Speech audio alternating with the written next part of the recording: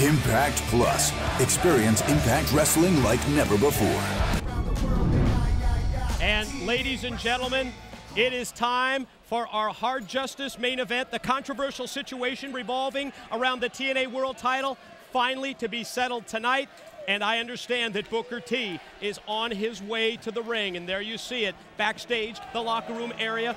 Booker T with possession of the TNA World Heavyweight Championship belt, accompanied by wife Sharmell. But bottom line, that championship belt that Booker T wears out to the ring tonight is a championship belt that he did not earn. He is the self-proclaimed champion of the world. Booker T, 6'3", 253 pounds. He survived a brutal beating by Samoa Joe at Victory Road and walked away in possession of the TNA World Championship. Now he battles Samoa Joe in the match of his making. 6 sides of steel with weapons. Is this the night that Booker T begins his official reign and finally fulfills his destiny in TNA?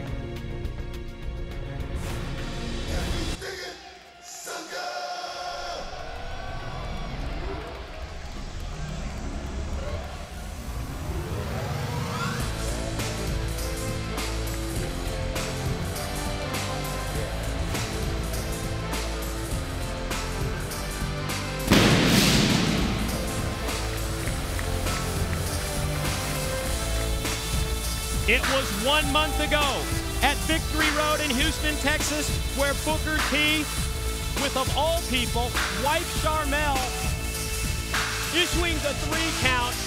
He left Houston with the TNA World Heavyweight title belt.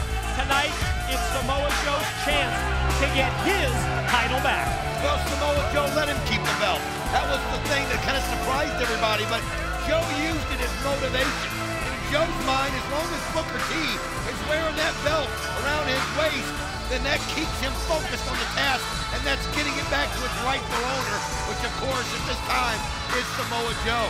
You can see now Booker T, that look of pure dedication for what he's going to go through tonight. Buddy, you better plan on being hurt, because you're going to get hurt in the 6 sides of steel. And there you see the man who's the real champion here, Samoa Joe. You'll remember that initially, Joe issued a challenge to settle things in the 6 sides of steel. But then it was the counter-offer by Booker T. He said, we're gonna add weapons to the 6 sides of steel cage. He is no stranger to brutality and brawls. A smash-mouth, ground-and-pound specialist, the Samoan submission machine, Samoa Joe, is the officially recognized TNA heavyweight champion of the world.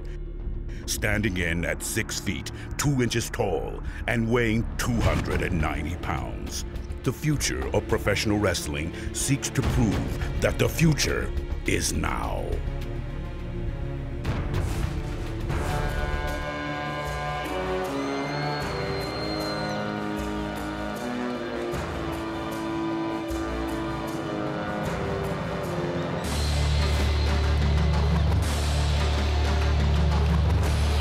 About a man having something to prove. That's the case for the Samoan submission machine. Samoa Joe's heard it from everybody, including his mentor, Kevin Nash. Those words that must ring in his head day after day. You can't beat Booker T. Well, one thing I've got to say, it looks like his mind's in the right place. He's letting Kevin Nash deal with the Sting situation, no matter how bizarre it is. Because if he's thinking about what Sting might do, and we know how unpredictable he's been, then he's not going to have the right mindset. Once he gets locked in that cage, he's got to think of one thing, and that's making sure that he's either the first one out of there, pin, submit, and bring home that belt where it belongs. Samoa Joe circles the ring, circles the 6 sides of steel.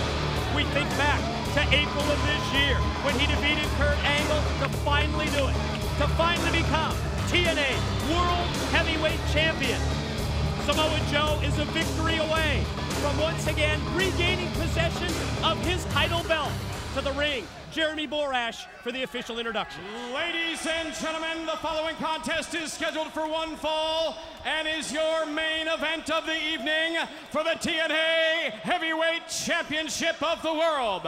When the bell rings, the man in charge, TNA official, Mr. Earl Hebner. And now, ladies and gentlemen, live from Trenton, New Jersey, it's time for your Hard Justice main event of the evening. The rules for this match are follows. The winner will be determined by pinfall, submission, or the first man to successfully exit the 6 sides of steel. Introducing, first of all, the challenger. He stands in the corner to my left and is accompanied to the ring by his wife, Charmel. He weighs in at 265 pounds and comes to us from Houston, Texas. He is the #1 contender for the TNA Heavyweight Championship of the World, Booker T.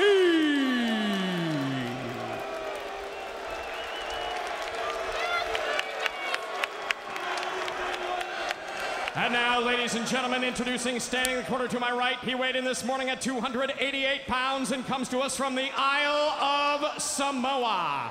He is the current reigning and defending TNA Heavyweight Champion of the World, the Samoan Submission Machine, Samoa Joe.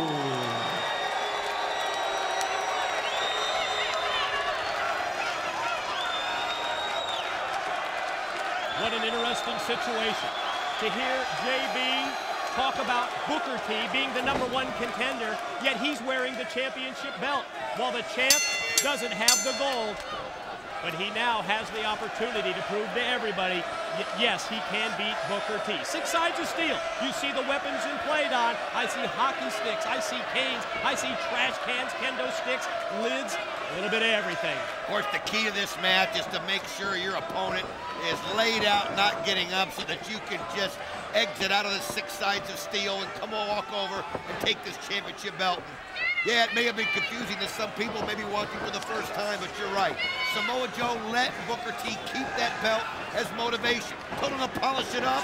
I'll come get it when I'm ready, because all he's heard is what he can't do with Booker T. Well, I like that mindset as Booker tried to get a hockey stick and use it on Joe. Joe just came right at it. Just disable the weapon from it, sets him up in the corner, and right above us here, Don, you can hear those chops to the chest. Booker sent for the ride. Joe gonna follow up, and oh man, did he just drill him in the corner. He just went right at him, and Booker T was waiting. Think about it, you've got weapons everywhere, but the actual ring itself right now is a weapon. The 6 sides of steel are unforgiving. They have no give in them. I mean, it's like hitting a wall, and it's like hitting a cheese grater. So you've got to be careful with that. It's not just about the weapons that you can get a hold of. And again, for a second time, we see Booker T grab for a weapon, and Joe cut him off, not enabling him, not allowing him to use it, and then Joe catches him again, first with the elbow, and then with those very talented feet. Boy, he caught him that time and drilled him. It amazes you every time you see it, how high in the air he can get those kicks for a big man. I mean, it's just, you cannot ever judge a book by that cover, because he's one of the most agile athletes we've ever seen, and that's right, at 280+ pounds, this guy can do things that just defy logic at his size. Joe pulls down the trash can, positions it for Booker, and then just caught him with that kick. Look how he just completely, oh man!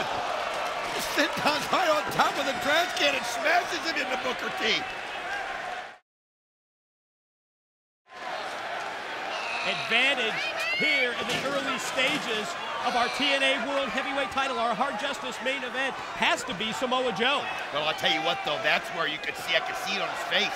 That shot hurt him in the back. I mean, when you do something like that, you don't think about the damage it can cause you. Now he's grabbing the kendo stick as Booker T's trying to get to his feet, and look at it. Joe twirling the weapon around. Oh my, what a shot to the side of the head. Oh, those things, it's unreal. You know, you see the trash can lids of the trash can. That kendo stick, there's just something about it. You can hear it, you can feel it. Joe stalks Booker in the corner. You see the punches, the series of shots to the head, to the midsection. Talk to somebody anybody that's been hit by one, they'll tell you they'd probably rather be hit by a car door than a kendo sticker across the head. Quick reversal here by Booker, able to shoot Samoa Joe off into the corner. First signs of offense from the actual challenger in this match, Booker T. Now he's got Joe on the defensive. Well, you can hear Booker T screaming. I mean, it's getting him fired up. Oh, man! He just crushed it. Crushed that garbage can right on the forehead of Samoa Joe and knocked him down, and now Booker. He's looking around. He's just got his eye on that hockey stick, and he wants to use it. And you can see he's looking at the back of Samoa Joe right now. The hockey stick that Joe blocked earlier, able to move out of the way. Oh my, what a kick by Joe. I'll tell you what, Joe just, again, just his quickness will surprise you, and right there he had to use it. It was desperation, because you see that swing Booker T took with that? I mean, he didn't hold anything back. Joe's got another weapon, pulling down the trash can lid and circling while Booker's down, and now Joe's got the second trash can. I have a feeling that we know what he's going to try and do here. Oh, he's going to ring his bell. And yep. Man, does he ring it. Both shots. Look at on the back, and then one for the face. Holy cow, he hit him on the ears, the back of the head, and the face with the trash can lid. Series of 3 shots leads to this. The pin attempt and a 2 count. You can hear Charmel screaming at her husband, trying to cheer Booker on here. Joe methodical at this point, but it looks like he has some kind of a game plan when it comes to using these weapons. And he's got the steel chair now. Oh, he took a swing and how about that spin kick by Booker T? As Joe missed with the chair, Booker just kept his motion going and just spin kicked it right in his face. Had all that momentum behind the kick, and the steel chair went right into the face, as you said, of Samoa Joe. And now Booker's got the chair as a weapon, and Joe's down, back exposed. Joe gonna try and get back up to his feet. Booker's got it. Booker's got the chair. Almost as if he's waiting for Joe just to get up so he can hit him with more impact, and that's exactly what he just did. The knockout blow, the chair to the top of the head. You could see where he caught him. I don't know if it was on the spin kick that he caught him there or right there.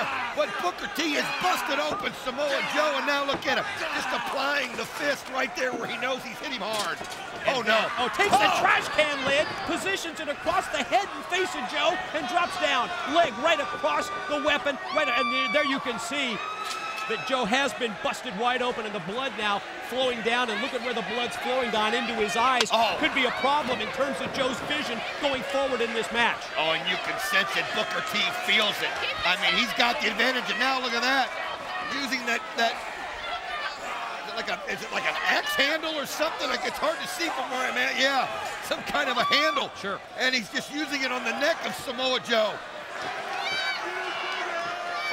Oh, Joe's just wobbling. Look at Joe drop down to a knee at the same time that Booker goes up to climb the cage, and Joe is there, going to try and cut him off. Booker trying to escape the cage, and they meet up at the top, and Joe with right hands. Series of shots by Joe, going to try and snap him down off the top. I'll tell you what, he just grabbed him by the neck, but I'm going to tell you, Booker T not only hit his face on the mat, he had a bad landing with his leg, too. As you can see, Joe, as the blood's getting kind of rolling into his eye, he's going to have to just somehow clear that out of the way. You got to wonder if it's affecting his vision.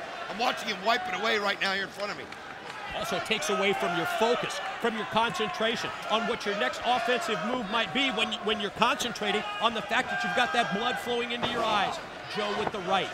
Sets up Booker. You can see Booker's wobbly-legged at this point.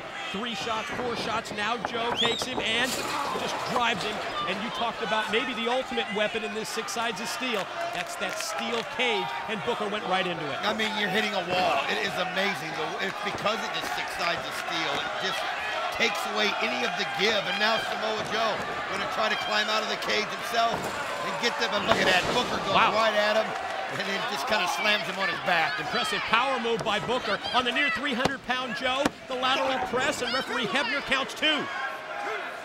Pin, submission, or escape the cage. That's your options to win the TNA World Heavyweight Championship tonight here at Hard Justice. And look at Booker T. Look at this. He's just got a hold of him. He's got those legs. Guillotine-style choke here, trying to choke the life out of Joe. And he is twerking on that neck as he's got the legs wrapped around the midsection. And you can see Joe trying to get a base, trying to get to his feet, but at the same time, that blood's got to be gushing. And look at this. Joe's got his foot on the rope. And nice. Finally, referee Hebner notices that and breaks that hold, breaks that submission move by Booker T. Really couldn't scream anything at it. He couldn't say anything because of the grip that Booker T had around his neck. Boy, Joe in trouble at this point, and Booker's got the weapon. He's got the trash can lid in his hand. But Joe's wobbly. He's up to a knee. He tosses the can, and then he kicked the can right in Joe's face. Well, Joe has to react. You have no choice. It's being thrown at you. It's just instinct. You're going to reach up and you're going to grab it. Booker T knew that and just followed it with a kick. Here we go. Pin. Here's two. Joe's right there. He knew where he was. Great ring awareness. Certainly. The ring positioning of Samoa Joe and realizing that he was close to the ropes and able to get the break as Booker went for the pin. Sharmell obviously not happy with that. Neither is Booker T, who's now trying to intimidate Earl Hebner. Well, the bottom line was Earl made the right call in this situation. And he just got to focus on the task at hand. Now he goes right back to where he bloodied him up and just putting those fists right into the forehead. Joe down, and Booker going to try and climb up the side of the cage, but you can see that Joe's going to get back up to his feet. Booker makes it now up to the top rope. Joe reaching for Booker to try and bring him back inside. It looked like Booker, there he is, trying to kick him back down, but now Joe's up at the same base that he is, and look at the shots, they're just trading blows. It's got to be hard to balance yourself on that rope, and you got to use one hand at least to hold on to the cage. Then Booker takes Joe from around the head, drives him face. But what is this? Did you see that? Are you kidding? How do you kick somebody from that position? How do you get that? How do you get your balance to be able to spring up into the air? And you can see Booker T dropping down and crotching himself there on the top rope. I mean, what an opportunity it is right here for Samoa Joe. Unbelievable that he's able to get that out, and look at him. It's coming right after him, and what a clothesline. Joe comes at Booker a second time, drops him with another lariat. Gonna try and shoot him off here, and does. Back first into the turnbuckles. There's the snap slam on him for the cover. Leg hook. Here's two. No. But you can hear him. You heard that scream come out from underneath him. I mean, you could just feel the frustration. He knows he's turned things around here. Yeah, you can feel the confidence level of Samoa Joe growing. Takes him up, drops him down, powerbomb. Booker fights it off, and then Joe goes STF here. He's got the leg grapevine. At the same time, he's got the crossface submission hold applied. You can see him just absolutely pulling on the forehead, pulling back, trying to force Booker T to submit. Booker T just holding on. And look at this, he now grabs the arm and pulls it back, just applying more pressure and more things going directions they're not supposed to go. Booker fighting through. You can see referee Hebner right in the face of Booker T to see if he's going to tap out, to see if he's going to submit. Booker trying to slide, do anything that he can to get his body near the ring ropes to get a break, and Joe hanging on for dear life. You can see Booker, he's reaching out, trying to find a rope, and if it wasn't for them long legs that he has, he never would have caught it. The way that Booker was able to position his body to spin it around, the effectiveness of the crossface was really lost by Joe towards the end of the submission move. Steel chair planted in the middle of the ring by Samoa Joe. Heads back to pick up a second chair. Holy cow. Samoa Joe wanting to finish him off here, give him that death blow. As you can see now, he's got a hold of Booker T. Trying to get a hold of him, maybe hit him with a muscle buster on the chair. One would think the way that he's got him set up on the top rope, but Booker fights back, and then Joe caught him again out of nowhere with the kick. Unbelievable that he can keep doing that as long as this match keeps going. That's really and here he goes. Muscle buster attempt here. Booker fights it off. Joe tries to get his legs positioned properly. Now he gets him out. You think he's going to try and do the muscle buster on the chair? Oh, but you can see Booker T, man. Oh no! Look at that! This book hits him right on the chairs. Just when it looked like Joe was going to go for the muscle buster, Booker hits the book in. Joe goes back first onto the steel. Hebner down, counts two only. Oh, was that close? Nice counter though by Booker T. I mean, if he hits that on the chairs, it's over. He hits that muscle buster period at this point, it's probably over. But the chairs just would have made it that much harder, and he was able to, oh, look at this, here he goes. Busts out the spinner, Rooney, back up to his feet, doubles Joe over with the boot to the gut. Here comes Booker for the axe. What? Wait a minute, what's going on again? Booker hit the axe kick, and then the lights go out. Could it be Sting? What's going on? What? A guitar. Knockout blow from Samoa Joe, leads to the 3 count.